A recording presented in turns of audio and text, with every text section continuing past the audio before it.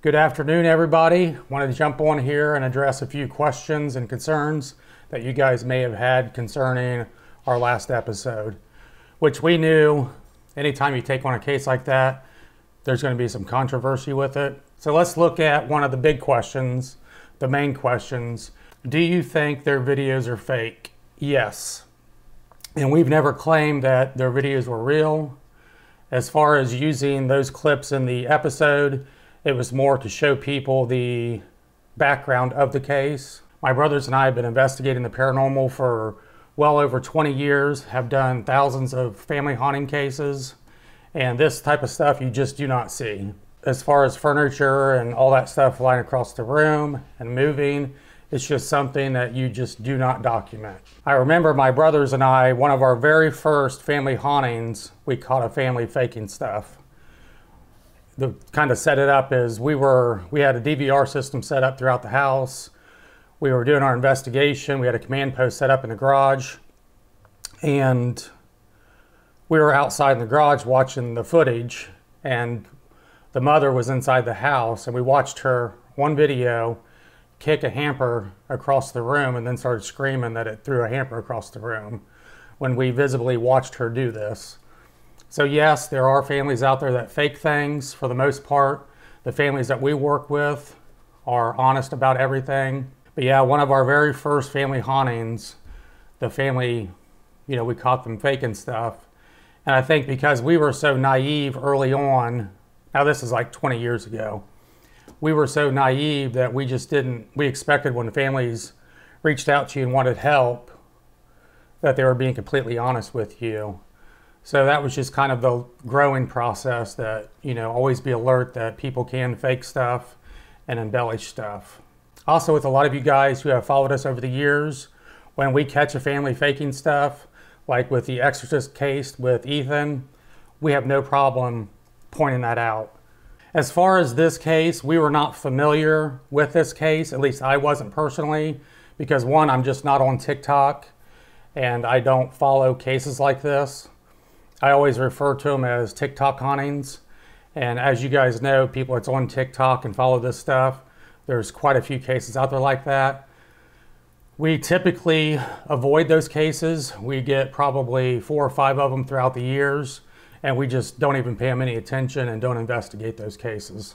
This particular case, we'd had several people email us like constantly, hey, can you guys look into this case? Hey, this family's got all this stuff going on. Can you guys go in and see if you can help this family?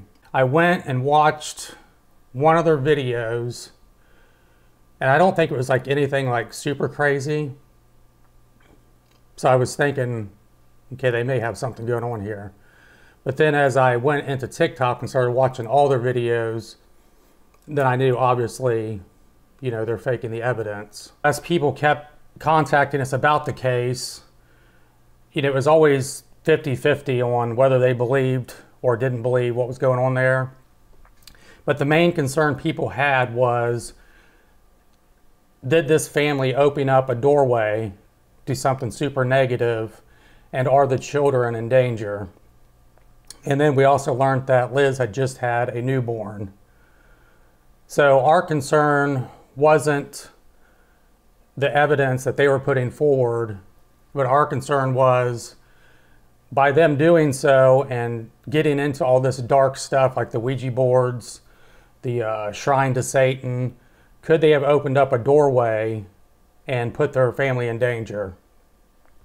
That was the main question. And then I had a close friend of ours who we've known for years reach out, and she said, hey, I know you guys are super busy. Can you at least go check out this case, bless the house, bless the family, and talk to them about what they're doing and how it could take a turn for the worst? And we'd put this case off for several months before we even went back up there. We kind of left it as, right now we're focusing on these other family hauntings. If we get a break, we'll run up there and see what's going on with this family. The reason we went up to this haunting was not because of the evidence that they put out there, the videos that they put out there. That had nothing to do with our decision. Our decision was, is this family putting their children in danger? Are they putting themselves in danger? And can we go up there and I guess try to talk some sense into them and just let them know that by doing this stuff, you know, fake or not, when you open that doorway, like I always believe, in order for a haunting to take place, you need to, something has to trigger that. And is it possible that this family has triggered something that could potentially be dangerous for the family? So we really just approach this case like we do any other case, is we listen to what the family has to say, we do the interviews, we go in and do our investigation, and whatever we're able to document or not document, you know, it's at the end of the day, it is what it is. I personally wasn't expecting to go in there and have shit flying around the house. I knew that wasn't going to happen naturally. But if something did happen like that, we were at least there inside the house to find a string, to find a rope, to find magnets, you know, try to debunk what was going on. So part of me was like, I knew it just wasn't going to happen because that stuff doesn't happen. And the other part of me was like, hopefully this happens so I can find out who's doing it and how they're doing it. And I think a lot of you guys who watched the live where myself and Liz went back inside the house, I kept trying to, you know, get it through to her that if you guys continue down this path, you could bring in something that's not fake and really put yourselves in danger. So that was our main concern. I've interviewed thousands of people over the years, and I have to say, like interviewing Liz, at times it just felt like I was talking to a brick wall. So I mean, even within the house, there's some things that we were able to just go through and find rational explanations for. The door, you know, if it's open, it opens by itself.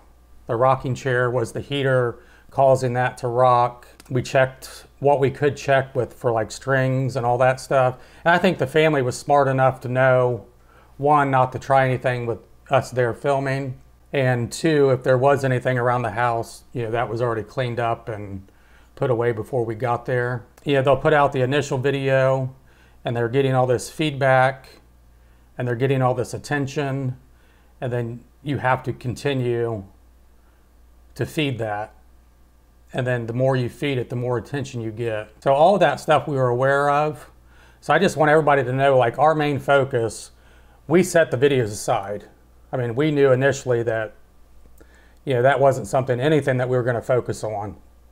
Our focus was, have they opened a doorway and are they in danger? And another thing, if this was just Liz and Jorge and they were creating these videos and having this haunting take place, we would have never even considered it. The fact that there were children involved, that's why we took on the case. So yeah, that was another question that people had, is why did we take on this case? It was mainly because of the children. If something evil is conjured up and brought inside this house. You know, we talk with the family on camera, we talk with the family off camera, and you guys can see on the live, you know, I told Liz, if you continue to mess with this shit, things could get really bad and things could get really serious. Anytime you work with the family, you give them the advice, just from what we've learned over the years as far as dealing with hauntings, how dangerous things can get. Some families heed that warning and make the necessary changes. Other families, they kind of blow it off and continue with whatever they're doing. And all we can do as investigators is do the best job to our ability and just hope that the family makes the changes. And 95% of the time, the families do make the changes and, you know, things end up better. It was just the amount of people that reached out to us about the case. And we told them, you know, if the family really, really wants help and really wants to resolve things, reach out to us. And they did. And they'd already had, up to that point, millions of people following them on TikTok. I think we have, what, 30,000 people following us on TikTok?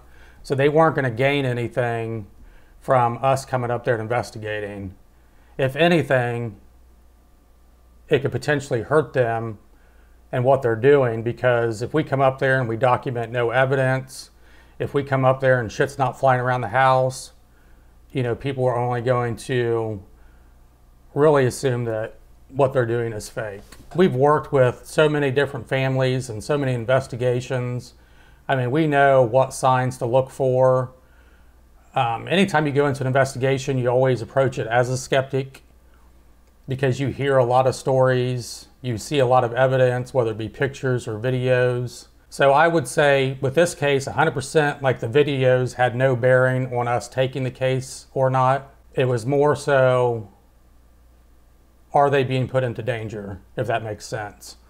I think teams out there, there's all kinds of teams across the country, across the world that work with families and do family cases.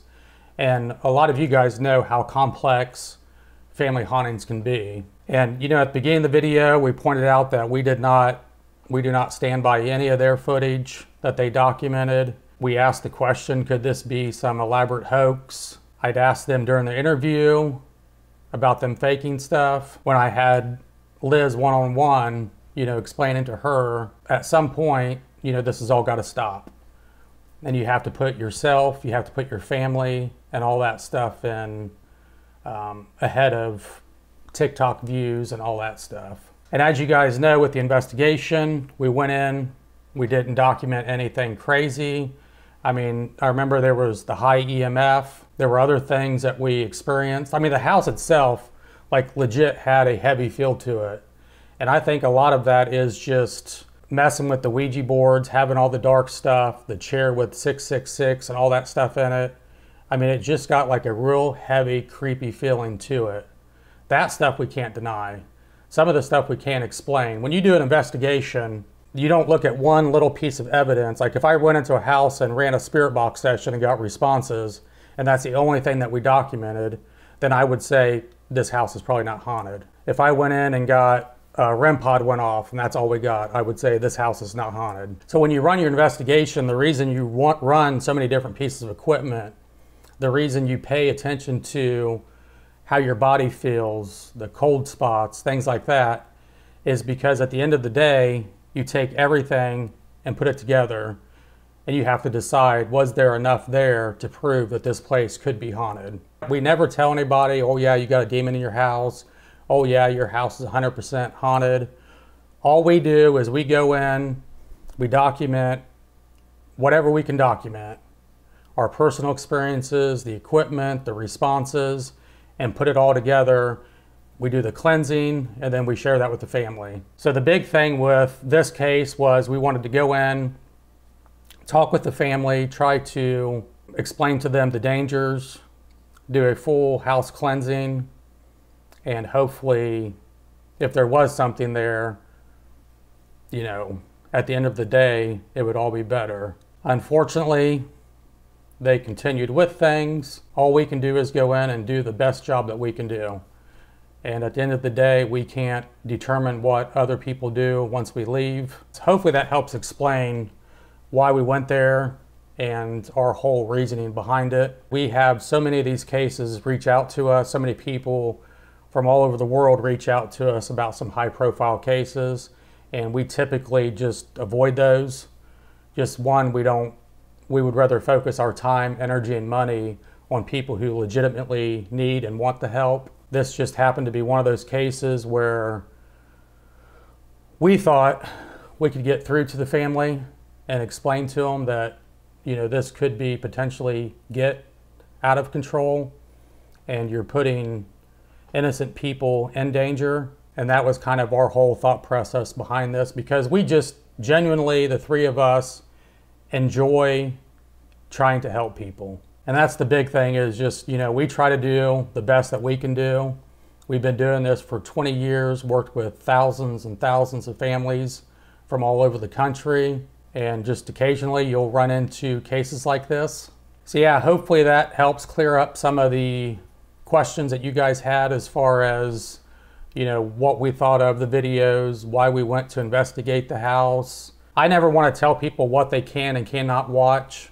I just say anytime you watch anything, especially to deal with the paranormal, just always watch it with an open mind and make your own determination what you feel about it. And, you know, I'm not out to try to change people's minds. I mean, even with the paranormal, I'm not out to try to make people believe in the paranormal or to believe in the afterlife or anything like that. All we do is we enjoy sharing people's stories. We enjoy listening to people, and We just have a strong passion for trying to do whatever we can do to help people. And we greatly appreciate all the support from you guys, the prayers. And with this family, I'm going to continue to pray for them. And hopefully that, they see the light and make some changes. So thank you guys all. Don't forget Friday night, brand new episode. We're at the Randolph County Asylum. That place is always off the hook. Also, leave a comment below. What do you think? Do you think people can, whether it's fake or not, is not really the question. The question is, can people do things like this and conjure up evil things inside their house? So thank you guys. Everybody have a wonderful day. Team Nightmare. Peace out. Love you guys.